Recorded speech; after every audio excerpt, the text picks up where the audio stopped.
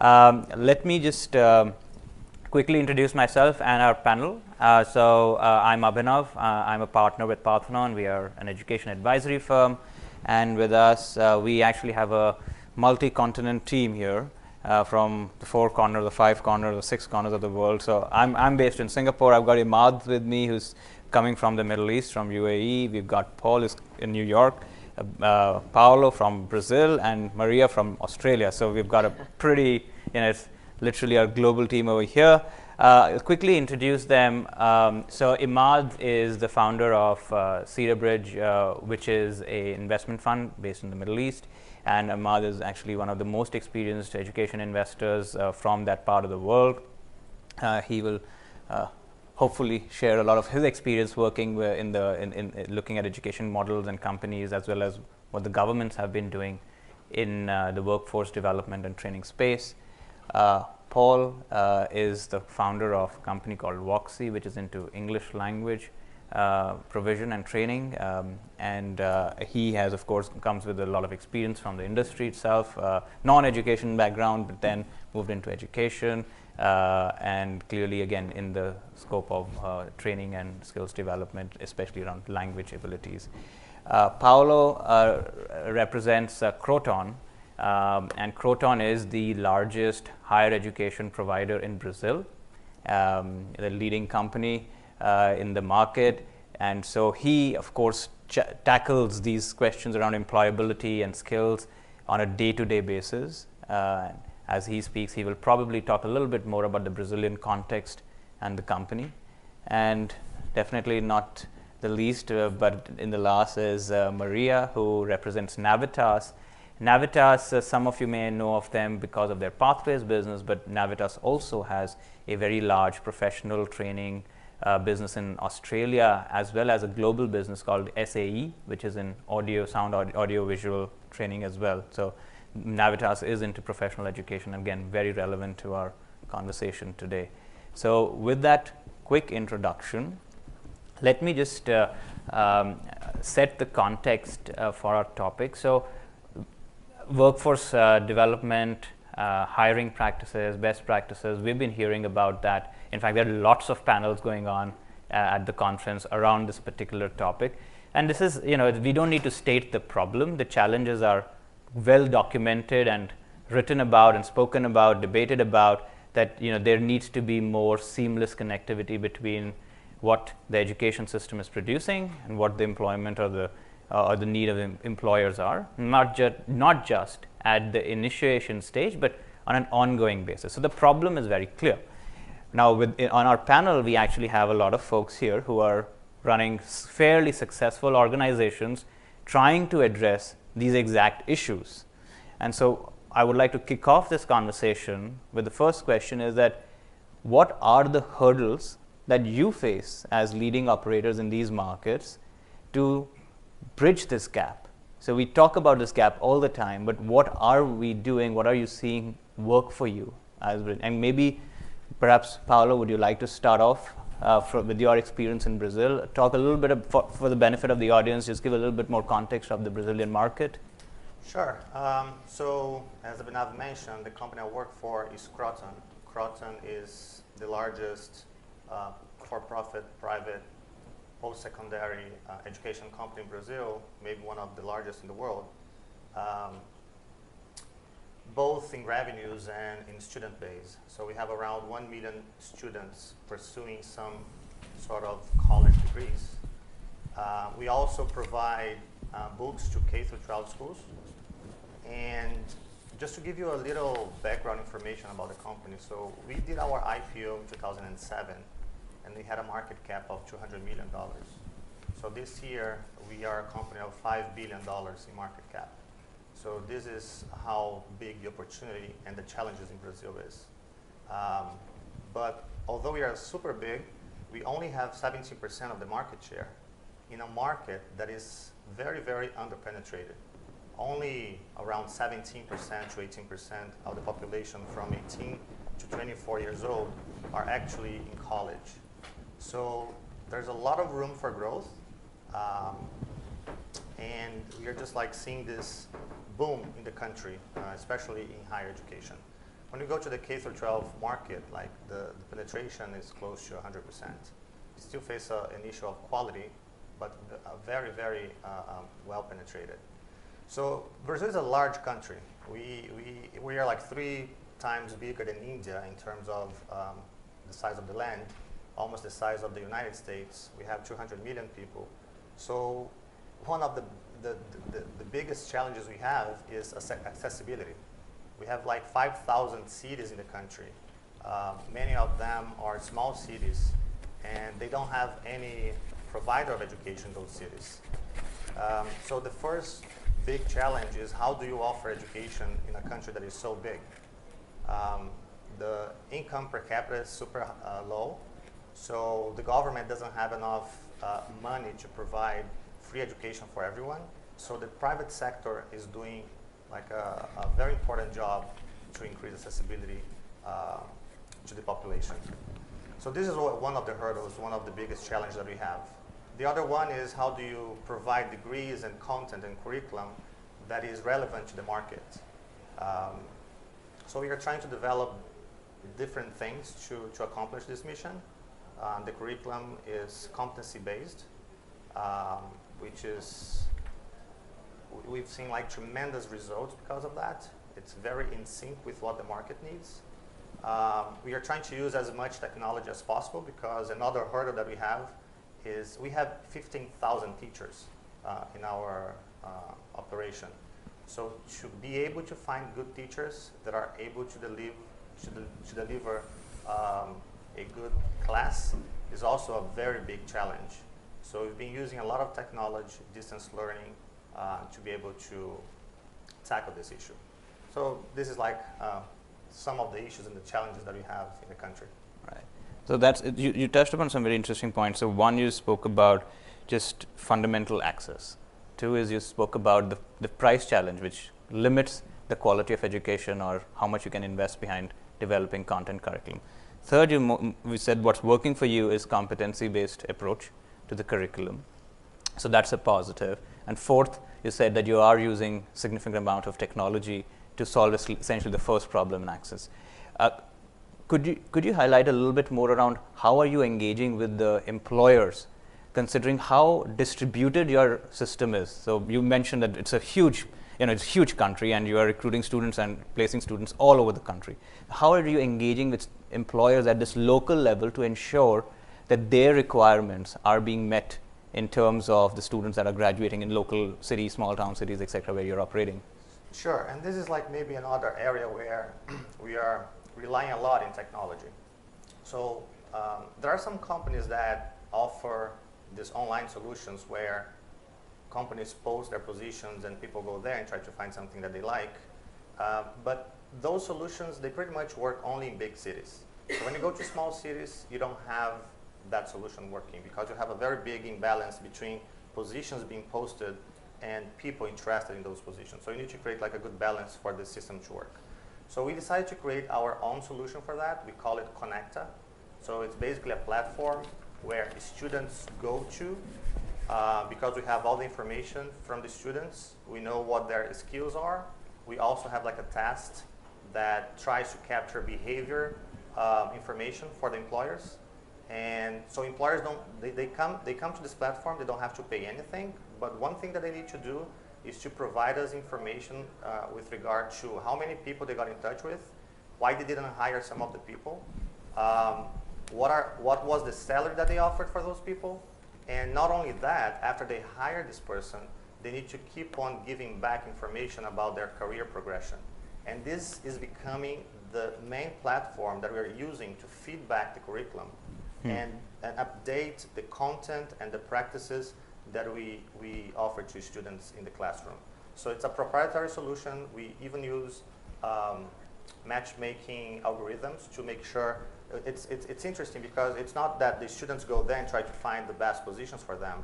The system recommends those positions that are more likely to suit their skills. Okay. So this is like one of the main mechanisms that you're using to be connected to the job market. Thanks. Maria, your turn. Right, More from, and you can choose whether you want to pick the Australian context, right, or you can pick from SAE's example, of which is a more multinational context. Sure. Okay. Just a bit of context around the Australian education market. So Australia has a post-secondary education is a vocational sector and also a higher ed sector. One of the challenges is those two things are quite separated and managed by different parts of the government. And so in the vocational sector, relatively connected with jobs and skills and workforce labour needs, and similar to Paulo in terms of employer groups and representatives getting together to figure out the curriculum and the it's all competency based, so that's fantastic. Although not really keeping up with the new types of jobs. It's a bit too slow, and that's one of the challenges. Very difficult when you get a lot of regulation and lots of consultation with industry. It just takes a bit too long, and jobs are moving on and skills are moving on, and so being able to keep up with that is one of our challenges in the vocational sector. And in the higher ed sector, less connected directly as vocational sector to jobs and industries, except for professional bodies like accounting and so on. One of the big issues really in education to jobs is actually we see them as different sectors. And so the integration piece between those things is separated. It's like, there's the education sector and there's the jobs and skills sector. And so really we need to connect those much, much better. And one of those examples that you talked about in terms of that system sounds awesome. We don't have, there's many things, but not systemically in the education and labour market, labour sectors that we can connect those. There's lots and lots of little things happening, but nothing systemic. And I think that's one of the challenges generally for the industries. Got it. Yeah, I think tighter coupling between the two systems, and yeah.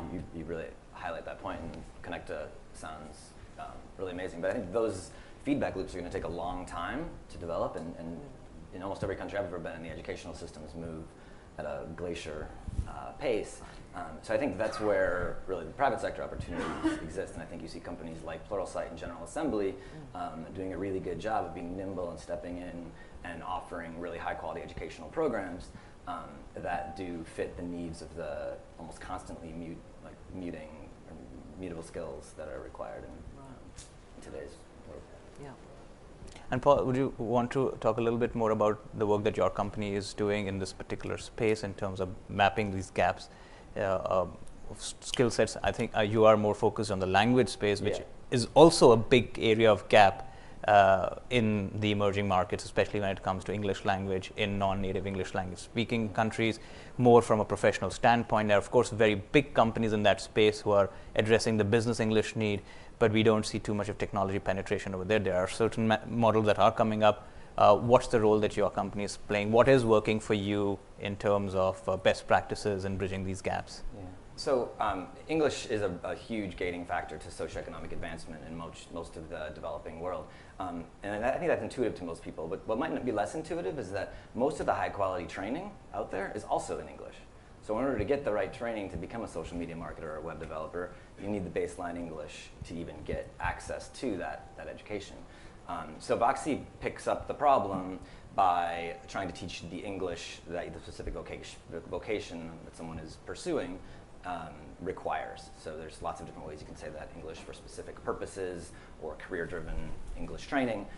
But we did a partnership with General Assembly where we'll actually take their digital marketing course and their data analytics course, and we'll turn that into an English learning course that can, the goal of which is not to become a data scientist, it's to learn the English that you need to be able to pursue that training. And we think that is applicable very, very broadly, not only across the world, but across verticals. Okay. Imad, what are you seeing in the Middle East? Do you see any best practices, some models like these coming up, like Connecta is a great example, Voxy is another great example. So, well, unfortunately, we're stuck with the problem with no solutions. Unfortunately, I mean, the biggest, your initial question, what's the biggest problem, at least in my region? It's pretty much the ministries of education, because you need their stamp for validation, and they're in the ice age. I mean, and they don't want to change, and without their licensing, Okay, pretty much you're confined to very narrow activities that you can do. And to address some of these issues, you need to really be very innovative. So, I mean, we actually run the SAE business in UAE, you know, as a franchisee of Navitas. And we're confined to a free zone where we can actually provide the service. Yeah. It's a great program, you know, hands-on bachelor degrees. So it is vocational from one end, and it is, you know, competency-based on the other. But we cannot get out of a pretty much like a 1 square kilometer zone. If we want to get out there, we go on to traditional models of education, which will kill this great program. So that's really the problem. We're trying to figure out solutions. One of them using technology to deliver, like you know, sector-focused language training and stuff like that. But we're experimenting at that end. So far, we've failed, very frankly. It's not easy to, but we keep on the momentum. Yeah. And that's very interesting what you mentioned, because I think the role of the government does influence the structure of the market quite immensely, especially how skill sets are defined and recognized by the government. So what's the value of going through a particular program if it's not recognized by the government or the employment market as a direct job generator? And we see, actually, one of the interesting models that I wanted to share from our experience, which is from India, where the exact same problem as Imad mentioned exists, which the government is absolutely not doing anything in terms of defining these skill sets, is being run by a company called Mital, which is India's leading education provider. And what they have done is they have said that, look, the government's not going to define skill sets for us. We don't need them. And they've gone directly to the industry and created these bespoke training models with the banking sector. And so what they've done is that they've tied up with the top 10 banks in India, and they have developed what they call as the Manipal Banking Institute, which actually is a banking academy catered, you know, for every single bank. So the largest bank in India is ICICI. So they have a Manipal ICICI banking school, which is housed in the same facility as Manipal XYZ banking school as well. So it's not as if it's different. And the model is very neat. So they have, for all of their incoming recruitment, they have taken over from from the banks, and they go and recruit students on behalf of the banks postgraduate, and they test them, do the interviews. They enroll them in a 1-year-long program, custom designed for that particular bank. The cost of that program is about $6,000, but the bank extends that money as a loan to this education loan to the student, which is great. It's a great banking product as well. And the student can repay that loan over 5 years post completion at 0% interest if they continue working with the bank. And if they don't, they leave. If they quit the company before that, then they have to pay interest on market level rates. So it's a great way to lock it in. So what do you have? You have 100% of recruitment being done on behalf of the bank by the education provider, a program customized for the bank, right? Education cost being covered by the bank as a form of a loan, so you have instant payback on that education. And then, you know, the completion rates are 98, 99%. Nobody really finishes off. What's the annual salary for that $6,000 degree? So it's about now the dollar is like the rupee is depreciated like crazy, but when they started off, it was about $10,000 a year. Oh, okay. Yeah. That's better than I was hoping. So. Yeah. So it's a great equation. The payback of that program is actually pretty sweet. So what Manipal has done with the banking industry is that they have said, okay, the government's not recognizing any sort of skills, any specifically to that. Let us go and develop these bespoke models. Now, we all know 70-80% of the banking is pretty common. It's the system or the processes that they would customize for every single company. But that works out pretty well for them, and that model has scaled up to about 4,000 students. They're partnered with the top 10 banks in the country, and that's working out pretty well. So that's just an example where they just have created this very tight relationship with the employer base to align the skill sets that they want, the kind of students that they want, moving into it. So, you know, actually, I'll share a similar experience. Actually, it was a failure, but nevertheless, it was a good experience. So we were somehow involved with one of the governments in Egypt. They changed government quite often, but one of the governments pretty much gave us the lead to upskill 1 million workers. We actually came with them and told them we want to take this BHAG and really upskill 1 million workers in Egypt over 7 years. And what we did is actually there are big gaps in the workforce, even like basics like agriculture, nursing, and so on. And we just addressed these, and worked with the employers to take basically the outcome. And the formula was quite simple. Going back to how much it costs versus what they get out of it. For what's worth 2 to 3 times your monthly salary, okay, worth of training. So if you're gonna get $200 for $600 of training, I can actually upgrade you to get that $200 job. Yeah. Sometimes from zero, you're unemployed. Yeah.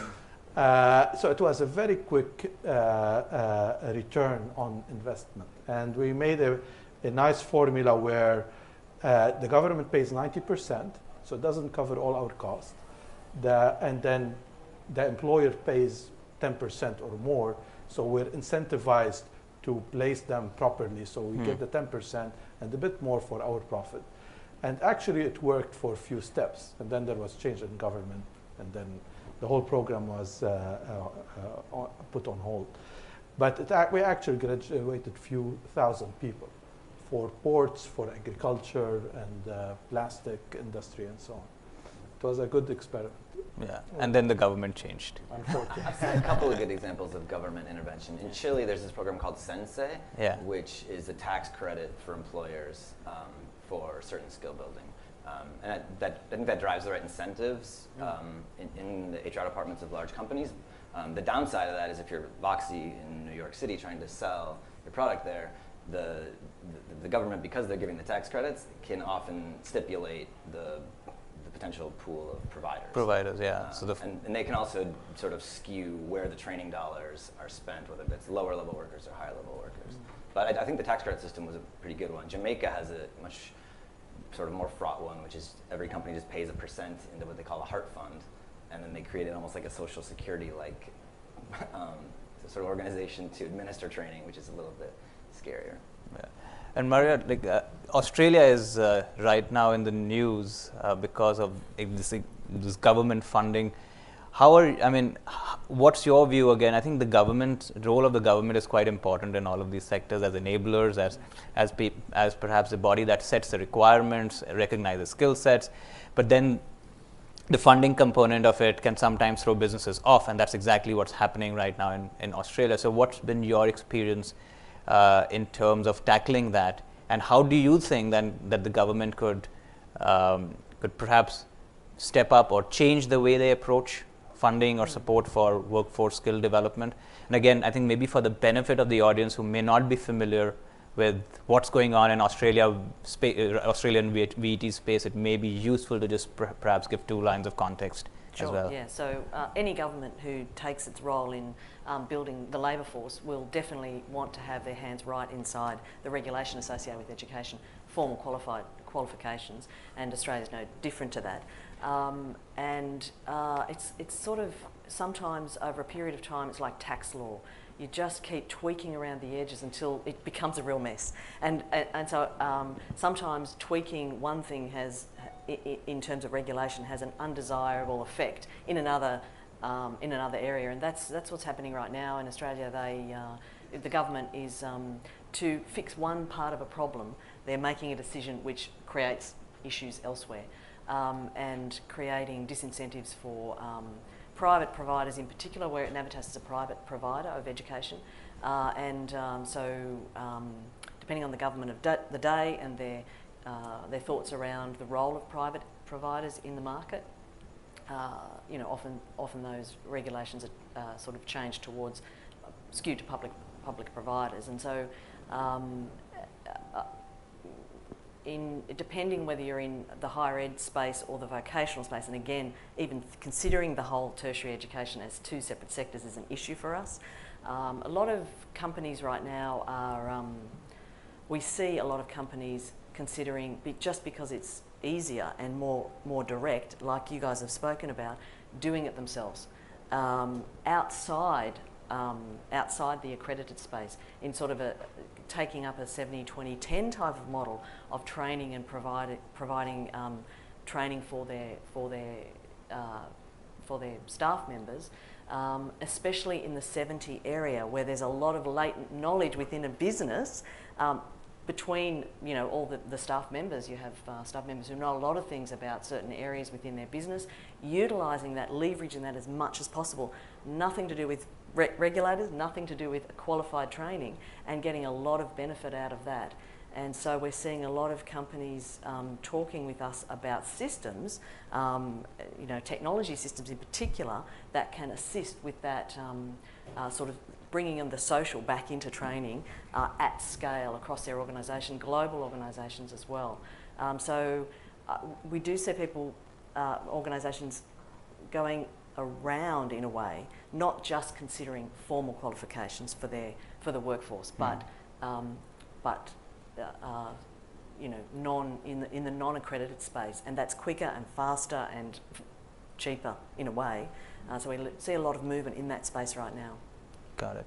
So as a next topic, could we spend a bit of time talking about how you are engaging with employers as part of this? So of course, Paulo's example of Connecta is a great one, but is there something else, something that you have seen work better in these markets? So maybe Paul, maybe in your in your line of work, or Maria, how are you guys tackling employers to understand, interpret, and maybe shorten the lag time between the job creation market and actually the education market that you earlier mentioned? Any examples? There's just one example that maybe I think it's worth mentioning. Together with the Connecta, we are now developing lots of partnerships with people, for example, like Voxy, for example, it could be one of our partners. Because of this, because the cycle is long, when you get the feedback from the market, it takes a long time for you to really update the curriculum. We are doing something now that is similar to what LinkedIn is trying to do with lynda.com. So once we identify that, once the system identifies that some students have gaps to fulfill the requirements of a position, we offer to that student a set of courses, online courses, that might remediate that problem. We know it's not good for everything, but for that last mile, sometimes it really, really helps. And we are talking about partnerships that are very interesting. For example, right now we are in deep engagement with Udacity to see if we can bring them to this platform and offer the courses to the students when they are like about to enter, about to finish the graduate courses. And it's so far it's been working very well. We are still in the moment where we are trying to attract more and more partners, including, for example, in the English language space. So this is like one way that we're trying to reduce this cycle of getting the information from the market and updating the curriculum. Yeah. Got it. In our sort of situation, for our professional ed courses, we do the normal things, which I guess everyone does, is a deep sort of integration with internships into pretty much all our programs. Right. So connecting with industry directly through internships and placements. And also our model typically for professional education courses is that the teaching staff, the adjunct teaching staff, are in the industry. And so whilst the curriculum, the base curriculum takes a long time and turnover and get it through accreditation and so on, actually the delivery of the teaching in the class is delivered by people working in the industry, so they can bring that directly into the classroom, whether it be online or on campus. That's some of the things that we do. Understood. Understood. And that's very interesting. Coming back to Connector, which I really love this example. So, how many users do you have? Like, how is it entire network of Kroton students on this, or is it being rolled out in phases? How many people are using it? How many employers are onto it? Could you share something with the Sure, sure. Yeah, actually, we are rolling out the project, so it's not available everywhere in the country. Especially because we understood very quickly that if we don't have a good balance of positions posted and students, you do not create a platform that is interesting enough for both parties. So we are having to invest a little bit more on people on the ground to go visit some companies. Just to give you a number, like around a little bit more than 60% of the employers of our students are companies that are very small, like they have like fewer than 100 employees, for example. Especially because we are like in many cases like in small cities. So it's like this small shop that sometimes hire the students from one of our campuses. So we are now in like 4 different states, but the idea is that until the end of the year and beginning of the next year, to make this platform available for every student and in every city that we have some operation. Will it be compulsory in some degree programs that students sort of are active in maintaining their profile? Or? Yeah, I mean, we're also trying to work on that because it's kind of tricky if you make it compulsory or not. But the more you create incentives for them to use, the more they use it, right? Yeah. And as you start like showing results and how many people are really getting jobs through the platform, the more other students come and join.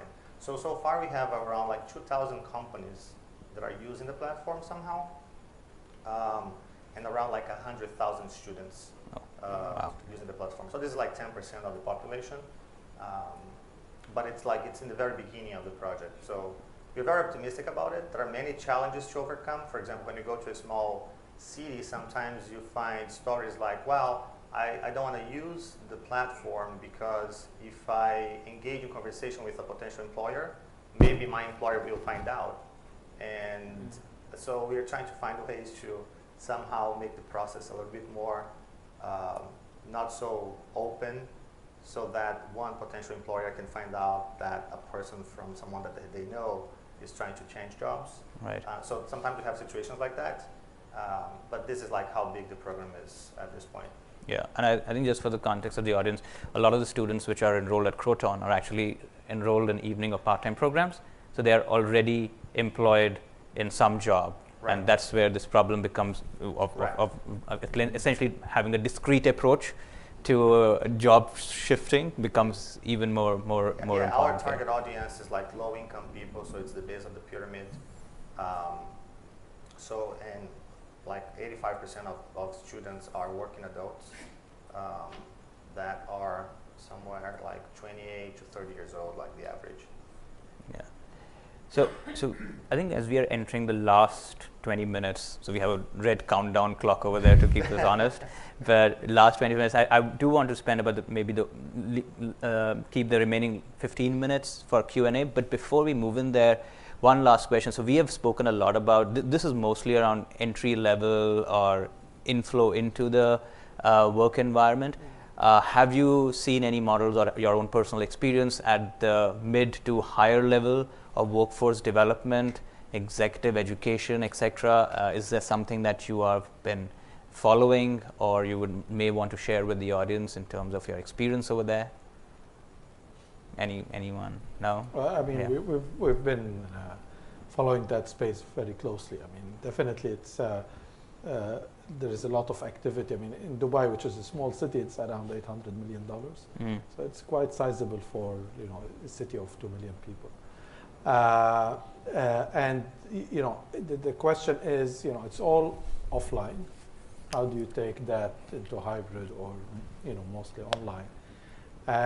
And the problem, I mean, today there is a lot of talk, at least where I come from, but actual models that actually deliver hybrid or online executive training are scarce. And it's a very fragmented sector, so by industry, finance, have banking, So there is no answer yet out there, and trying to go around and see if there are answers here to take them over there. So. Paul? For English learning, I've seen that quite a bit. And the way that would typically work is your sort of rank and file would get more self-paced, where it's mostly using the software or interacting in group sessions, and then you would layer on a lot of one-on-one instruction for executives. And that's a pretty tried and true model over time.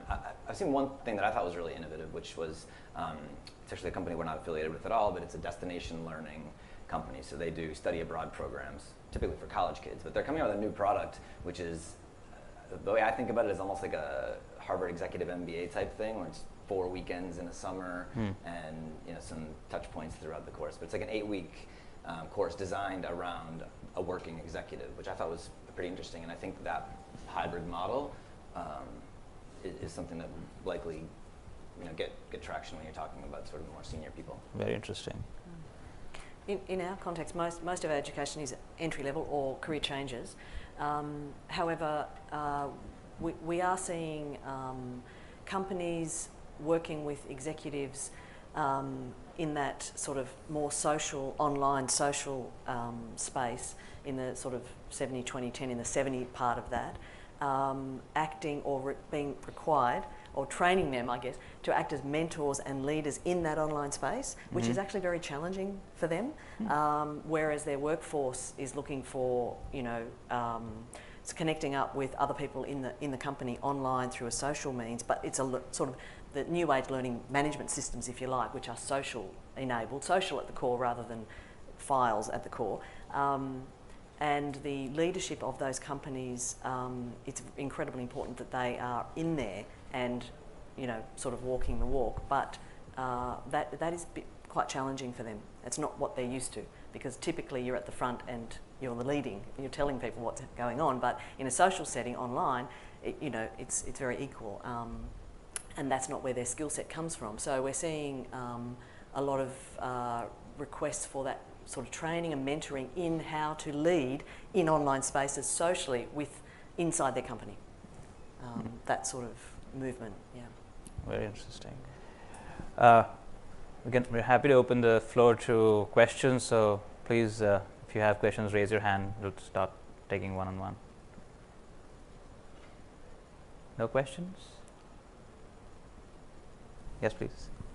Paulo, I understand that the economic situation in Brazil is tough right now. How has that affected the way that you guys are positioning your business model in the short term and the long term? Yeah, not only the economic situation, but there is a huge political crisis going on right now there, right?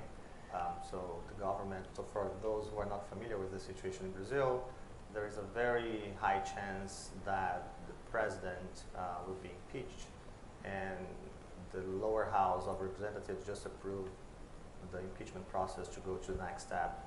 And because of that, the country has stopped. So there are many projects that should be voted and move forward that are just not moving forward. We always say that education is a little bit resilient to moments like that. So just to give you specifics, for example, last year was our best year in history. We had our student base reached more than 1 million students. We have very high revenues, but we know it's not forever, right? So if the situation doesn't improve, then at some point we're going to start having problems. So unemployment is going high; it's close to 10%. So customer confidence is going low. So people start to think twice before they commit to something that will require money. So for now, we think that we are using it as a very good opportunity to present to our target audience the benefits of having a higher education degree. We have very good data showing that students, before they join one of our degrees compared to when they graduate, the salary goes up by almost 80%. So it's a very good investment for them. And especially because the penetration of higher education in Brazil is so low. And I think when you compare countries, those countries that have very low penetration in higher education, the differences in salary before and after graduation is very clear and attractive to those who can afford to go to college. So we're also using it as an opportunity But the biggest problem is the political crisis and how much people are not confident about the future and how long it's going to take for the situation to get better. So in the company, we say that we can only focus on what we have control on.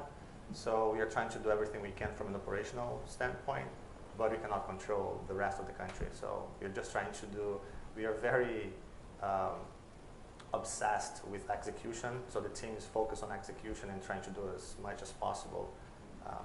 But let's see, it's a very unique moment in the country, in the history of the country. I was just talking about that to Paul. He knows emerging markets a lot, and he said that he never saw anything like that. So let's see for how long it's going to last. About 50% of our business is in Brazil. I was there last month, where on Sunday there was a peaceful sort of demonstration in the street with 3 million people on the street, and that was because they were planning to arraign the former president for things like stealing artwork off the walls of the presidential palace. And by Thursday, they'd given him immunity. And yeah, it was not so peaceful. It's very, very fraught in general. But long term, it's an incredible market to be in. I'll stand by that. Yeah.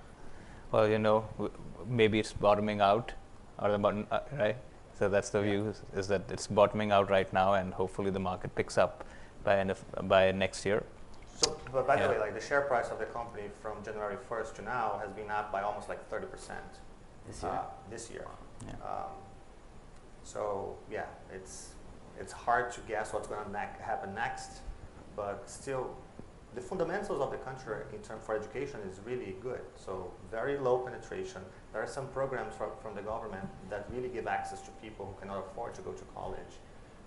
For example, out of this 1 million students that we have, 100,000 of them have full scholarships because of the government. And the government gives companies like us tax incentives for, on average, like for every 10 students that pay a tuition, if you give a full scholarship, then you don't have to pay income taxes.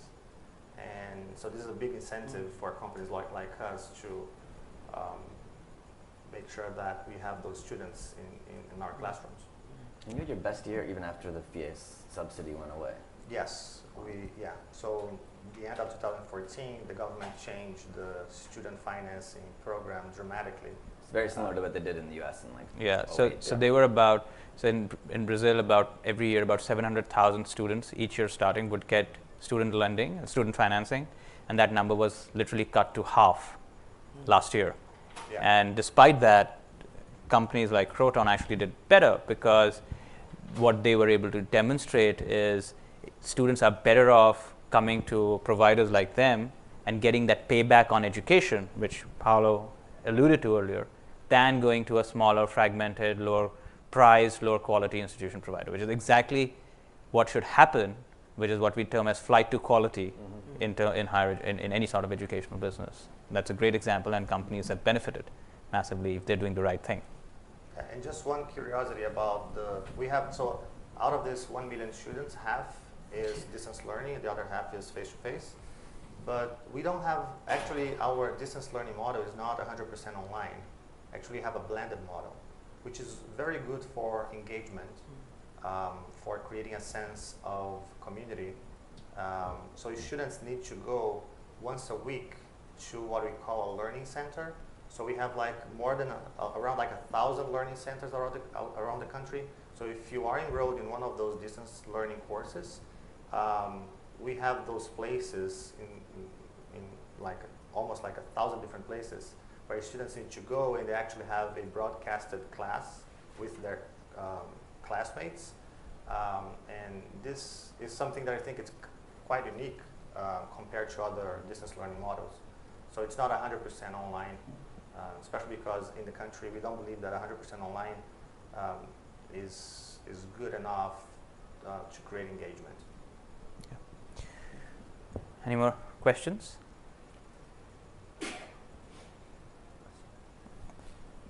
Well, so let me quickly summarize some of the key points that we discussed. So number one was, I think, having a strong connection to employers seems to be critical. So in Connecta's example, Imad, you also mentioned that. We saw that in India with the Manipal example. So having this loop with the employers, a closed loop with the employers is important. Number two, for the program that you're delivering, you need to ensure student payback. So again, the Egypt example, unfortunately, the government issues happened. Well, it worked for a few thousand people. Yeah, but, for a few thousand people who not benefited. A million target. Yeah, in the Brazil example, again in the India example, Maria mentioned as well. So having that payback on the program that you're delivering, especially showing that the incremental economic value that it adds to the students is extremely important, and it's recognized at one end by the employers and the other end by the students, and that will work. And I think then using technology in innovative ways to enable these outcomes. So it's not as an end all, but enabling them. So either using it to connect to employers, reaching out, increasing access more and more, reducing the time lag between the job market creation as well as and the content creation. So those are the places where technology can be used. But clearly, it's not 100%, especially in markets like Middle East, South Asia, Southeast Asia. The story is very similar. There are still very clear and present barriers to adoption of technology, recognition of technology-based products. Engagement is a challenge. Like in Brazil, in most part of the emerging markets, we have seen that it's very common. So it will take time. So in the meantime, I think what needs to be done is use it smartly in places where you can make the difference. All right. Thank you so much for your time and attendance.